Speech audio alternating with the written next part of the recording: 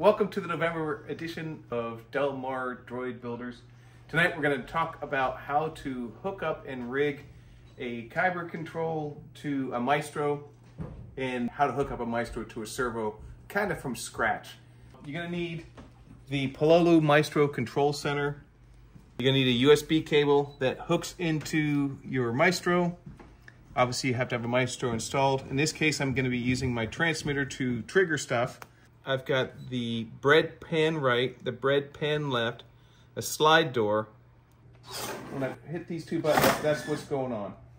Tonight, my goal is to get this device, his Tripo Grip gripper arm, working by programming it with the Pololu Maestro. Right now he's all powered up. I'm going to turn him off. Can you unplug that for me? Just go. Oh, okay. We've got our Maestro mounted right here. Channel 0 on the far side near the USB. I don't know if you can see I'm tapping the USB connection to it. That's channel 0, and then each set of pins is 1, 2, 3, all the way up to 11. And 0 to 11 is 12 total units. So this is bread pan right over here. That I want to open the door, and once the door is open, I want to raise the tool, and then I want to activate the tool. Is the sequence of events. And right now it's not rigged, it's just simply installed.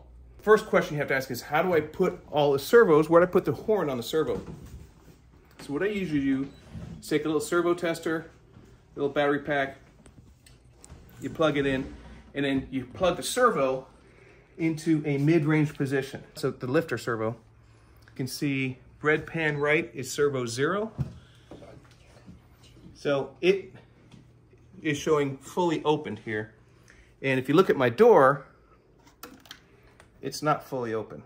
I need to rig that servo, and I'll work on that in a second. And that's just a matter of adjusting this, how much of my push rod, in this case nylon cord, is showing. We'll come and work on tuning that. But over here, the next thing is the lifter. And so I'm just going to plug the lifter into my servo tester. Oh. And you can see that it does its job. But what I'm going to do is I'm going to put it in the middle position. The servo thinks it's at the middle. I'm going to plug this, black, red, white.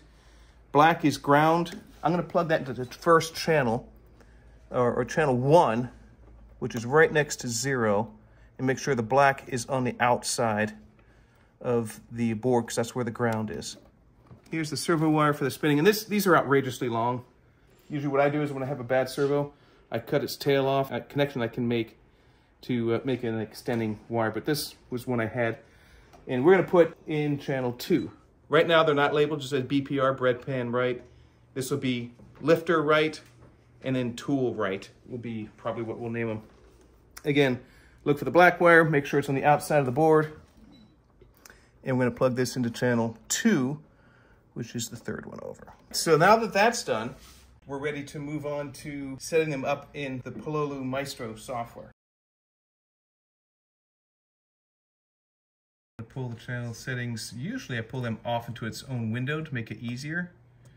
And then right, lift, and then right, tool. Just naming them. And its type is a servo. And these min and max are the ranges of the servo. And right now that's just the default.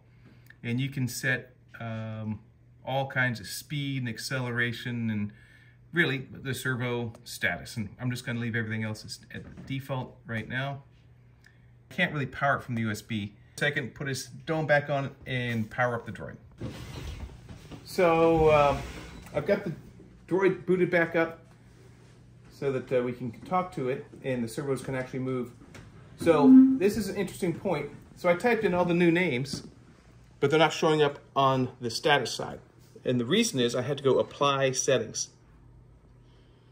So click the apply settings, and then that kind of saves it to the Maestro board and its memory. So in the status, we can see we have now these 4 channels, or actually, yeah, there's 4 channels in a row, but nothing's powered. So you have to enable it. So I'm gonna go, and if you heard that, it is now enabled. And what I did before was I set it to the center of the servo range. And servos, typical hobby servos that we're using here, will move around 180 degrees, sometimes 170, sometimes it's 90. It just depends on what that servo can do. And typically the mid-range is 1500 microseconds. So the way the servo works is it pulses at a certain wavelength, or frequency, I guess it's called pulse wave modulation. And the timing between the pulses is what the servo determines where the servo goes. So 1500 is typically in the middle of the servo range, 1500 microseconds. And depending on the servo, it could go as low as 500 up to 2500.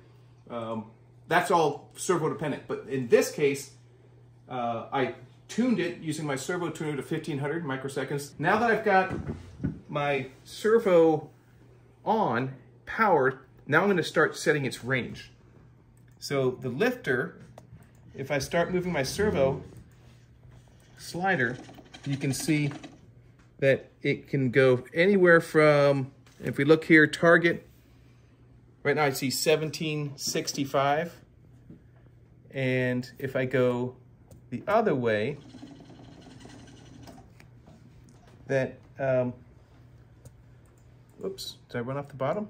Yes. So I went all the way down, but I hit the bottom limit, and the tool's not where I want it to be. So I need to change the limits. The top end limit, let's say about somewhere in here. We don't ever want to drive a servo to a hard stop and have it trying to go through a wall. So I'm going to say 1789.5 is the upper limit, and we'll go over here under, let's see, right lift, and say the maximum, not 2000 now, but the 1789, 1789.5. Now I'm going to hit enter, and it's probably going to go bling, because that's not a real number. These are all increments of your frequency, and so it's going to round it to the closest number that's appropriate. So don't worry that if it changed, it won't let you set invalid numbers. But if we come back here to my minimum, we notice that it was limiting to 992. Well, that's not low enough, so I'm going to set it to 500 as the bottom end limit. And the important thing to do is to hit apply settings here. So now I've reset the range of my servo, and you can see it turned everything off and reset the servo limit. So I'm going to turn the right lifter back on, and we know that it can't go any higher than this because we set the upper limit there. And now we're going to go to the bottom limit, and I think it looks pretty good right there at 854.5. So now I'm going to go and put the bottom limit at 854.5. 854.5. I probably shouldn't even put the decimal because I know it's not going to be a decimal. And then back to apply settings. So again, it resets the servos. I'll turn it back on, and now I can swing it from limit to limit, and it's not going to run into anything, and it's not going to hit anything, and it's, I can just freely swing it from top to bottom, and that servo is now tuned to where I want it to behave itself. So the next step is going to get this tool lifter to do its job. What I'm going to do, this is our servo that has this piece of filament as its push rod, and it wraps it around a drum, and that will cause this to open and close as we get this back and forth. So step one is, I don't know anywhere, although I started in the middle, I don't know what range is going to end up being the right spot, because I have to tighten this up enough so that when I move the servo, something happens. I don't know where on this circle that quote, something's gonna happen because I have to tighten this set screw down to grab a hold of it, but I don't know where to grab it yet. So, with all that said, let's go over here to the computer. And kind of what we were doing before, I'm gonna go and set my limits. Instead of 992, I'm gonna set this 500 at the bottom and 2000 at the top, or 2500. So now that is going to be as much as that servo can probably give me, because that's the typical range. And I'm gonna hit apply settings. All right, so now let's move this servo to 1500. Oh. So now it's in the middle, and now I'm going to say that, let's take a look. If I go to the right on my bar, oh, it's almost working right there. Oh wait, I have to get that on the side. So I just need to tighten this set screw and take a little bit of the slack out. All right, so I've got this wire pulled tight, and I've got the end captured, and I will try cycling it and see what happens. So you can see our servo cord is hitting here, and it's preventing it from closing. So that means to me is I need to lift this whole thing off, rotate it, so when it's fully closed, it looks like that. Right now, as you can see, it's fully opened, and when I try to close it, it jams into this other gear. I could just snip this wire here, but then if I ever needed to change a tool or adjust it, I've got no options. So this extra slack's required to rig it and install it. So I don't really want to cut this. I just want to move my servo so that it is like that when it's fully closed. If I look at my screen, that's the minimum drive. So that's where I want to command it. I just need to spin it so that the head or servo arm's in a different angle, and then that should work there. So the way I'm going to do that is going to leave the servo powered, take this off, and then reposition it. As I rotate this, I've got too much cable, so I have to back off my set screw and then pull this in tight as I remount it. All right, so I need to still tighten that. It shouldn't go anywhere for testing though. So that is 991. So this is right tool, make it 991. Apply settings, turn the servo back on and see. We don't have to move this one very far. Looks like 1130. So the Maestro is nice because I can do this all on my PC and see exactly where I want that servo to go and what I want it to do. And once I get the limit set, that's step one to creating now an animation. So I'm going to set this into its default position, which is going to be what you'd expect when you first turn the droid on. The doors closed, tool down, tool closed. And then we're going to come over here and I'm going to start an animation. So to do that, we'll go to sequence, and we'll go new sequence. And we'll call this, rename this sequence instead of sequence 5. So we'll call Tripo Gripper sequence, which is not a great name. I'll probably think about that later. So step one is to take the status. I'm going to pull that out into its own window so we can see where we are in the status. Step one is to go save frame, and I'm going to turn all these off because I don't want to have the servos power the whole time, especially if I'm not trying to move them and there's no load on them. So if I go to frame 1, it's going to play for 500 milliseconds, which is enough time for things to move. And then step 2, I'm going to start doing something. So what do I want to do? Well, first step is to open the door, and you can see I'm going to swing this to full door open, and the door is open. And now this is the first step of my animation, and I'm going to save that as frame 1. So now if I were to play this, you would see, and I'm going to hit play sequence, and you should see the door open and close. So the first step is its baseline, and the second step is the first sequence. So I'm going to go to, now that I've done that, I'm going to take power off of the bread pan right, because I don't want it powered, because it just puts heat and wear and tear and drains my battery. Then I'm going to use my right lifter and go all the way open. And then I'm going to save that as a frame.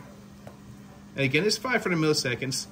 And now I'm going to do something fun. I'm just going to lower it halfway somewhere. Let's say, I'm going to say 1400. 1400. And the reason I'm picking a specific number is I want to come back to that later. So that's frame 3. And then I'm going to go up to the top again, save that as a new frame, and then back to 1400. And again, I'm picking that because I want to go to the exact same spot and not just some random place. Save that as a frame. Now I've got their attention by waving the tool around a little bit, and now I'm going to activate my tool. Move one area, and that's 876. We'll save that as a frame, and then I'll go all the way open. Save that as a frame, and we'll do it one more time, 876, and save that as a frame. So our state is we've moved the tool up and down a couple times, the pinchers are closed, so we're ready to recover and close the tool. So we'll put that down to this bottom end, and we'll save that as a frame, and then we'll depower it, close the door, and save that as a frame. And the very last thing I do is I save a frame with nothing powered, so that when it's done, servos have no load on them, they're not drawing power, they're not making heat, and it's in a stable configuration. So I'm going to play the sequence.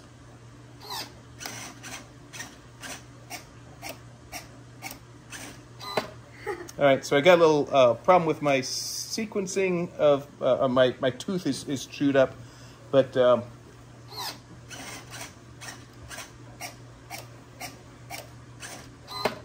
you get the idea. I'm going to apply settings. Now that's saved. So copy all sequences to script, and it rewrote them all, and I need to add one line of code to each one, and this is an easy one, quit, Q-U-I-T. If you don't do that, you run into problems. So how do I know where to put quit? You can see each sequence starts with the hashtag and ends with the word return in blue. Right before return, I'm going to insert QUIT before each one of these. This is fairly tedious, so I try to do my sequence programming all in kind of a block, so I only have to do this once, not every time I program a new sequence. So now you can see it goes hashtag triple gripper sequence was what I named it, and that's my last one. And to return that goes into some other coding stuff. I don't have to worry about any of that. But I do need to make sure that right before each return is the word quit. And just for my OCD, I usually make it line up. You don't have to. It's not going to make any difference, but I just think it looks better and easier to read. Now, why is there a quit there? It shouldn't be. Good catch. That quit is extraneous quit, so let's get rid of it. And that's another good reason. When your code is well ordered, it's easier to find errors. And I meant to put that one in there, see if you catch it. Not. I've got 1, 2, 3, 4, 5, 6 sequences. I'm going to hit apply settings, and that writes them all to the Maestro's internal memory. So how do I get that to a button I press on my remote? You notice what's going on here? This door's not closing because one of my sequences is not using the same limits because I tweaked that door in the other sequence.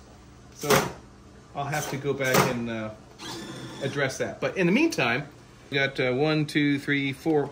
Doesn't seem to do anything because I haven't programmed it. So let's program that button. I've got the Kyber Control page tuned up here. We have 15 buttons, and I have a separate video how I install these buttons. There's also button pads you can buy. That's a different topic. So each button you can program to a sound range and an animation numbered 1 through X of the number of animations. I've got 2 Maestros, one is head, one is body. And we have just installed Write Tool. I just named it Write Tool. I gave it a couple of different sounds, 30 or 31, so it doesn't do the same one every time. And it's sequence number 5, because it starts counting from 0, I believe, and this is the 6th one, so that makes it 5. And then I just threw in one of my random head animations for the dome, then saved it to memory. And now, when I press button number 4,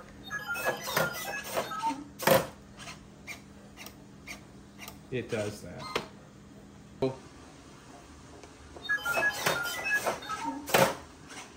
All right, thanks for watching. We'll see you next month.